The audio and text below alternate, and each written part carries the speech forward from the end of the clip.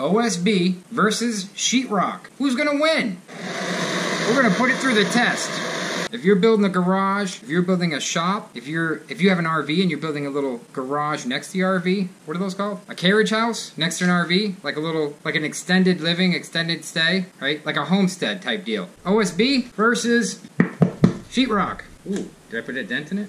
Now, people keep asking me this question, and no one really knows the truth. How much it weighs? What's the fire rating? Well, we're going to figure that out right now. Now, OSB, like Sheetrock, they're like the same weight. The Sheetrock might be a little heavier, but it's like a few pounds. It's really not a big deal. Either way, weight issue on both, I would say they're pretty much even. Hey, Mom, it's the same hammer we had growing up. Check it out. I'm going to use it in the video. Let's see how tough OSB really is. Ah! Ah! Ah! Ah! Hit it. Went through it. Almost. This is a small hammer. But it does, you can go through OSB, but it's pretty tough, let me tell you. Let's check Sheetrock. Well, that explains that. Sheetrock is not as tough as OSB. OSB might swell. Let's put it in water, see what happens. Water all over it. Let's throw a piece of drywall in there too. Let's put this aside, we'll check it out at the end of the video. Sheetrock's got a lot more labor when you install it, but you can patch it.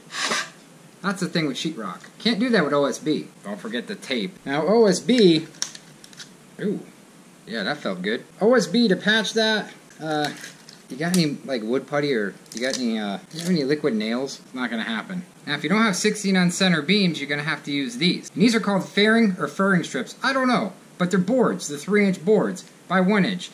And you have to put them right here on the Sheetrock every 16 inches. If you don't, you get this. Bowing effect. You see it bowing? See it? Ooh, not that strong. You get the bowing effect, and it will sag with humidity after a while. Now this stuff, OSB, take off the hat. It's pretty tough. It'll last you. You don't need these furry strips either. This isn't really bad to set up. You just screw them into the wall. Unless you have concrete walls, then you can shoot them into the wall with a gun. But by the time you buy all that stuff, and you gotta be a master measurer to measure every 16 inches, which it doesn't sound like a big deal, but when you're putting up 100 of them, it's a big deal. Because if you're off, they never meet at the joint. You can put this on your walls, concrete block walls or wood frame walls. It's probably a little bit easier. It's less maintenance. You just put it on, you give it a coat of paint, and that's it. Sheetrock, you're gonna damage it a little bit. Probably better off if you're in a workshop to use this. But maybe not. Let me tell you why. Sheetrock has about 30 minutes fire rating. You can put a torch to it for 30 minutes. Here, get a close-up on this. Get a close-up.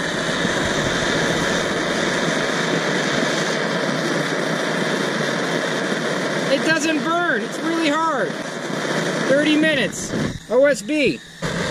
OSB. A bit closer. OSB burns. This could be your workshop or extended living in your RV. Think about it, guys. It burns. It's burning. There was a flame. There wasn't a flame here. This is smoking. Now let's look at if it's a little torn up, like if you grab an edge of the OSB or the Sheetrock. You ready?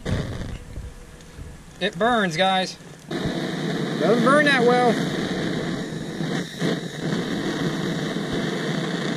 Close up of that.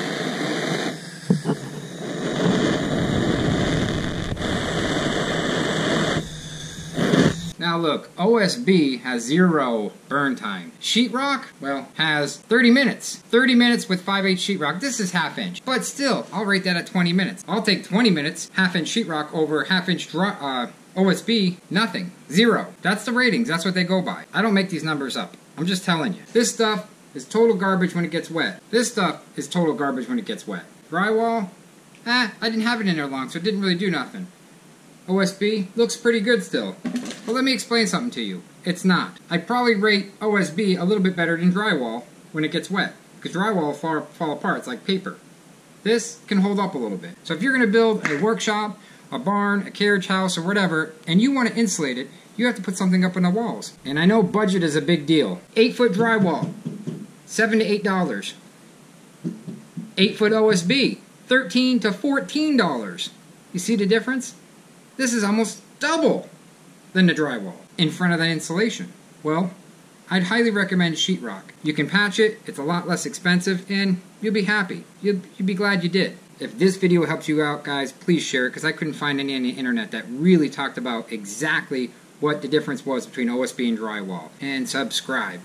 And besides, if you're not an RVer, you might want to get an RV one day. Then you'll have to deal with plastic fantastic stuff. And that's a whole nother video. Like us and share us, you know you'll find us funny.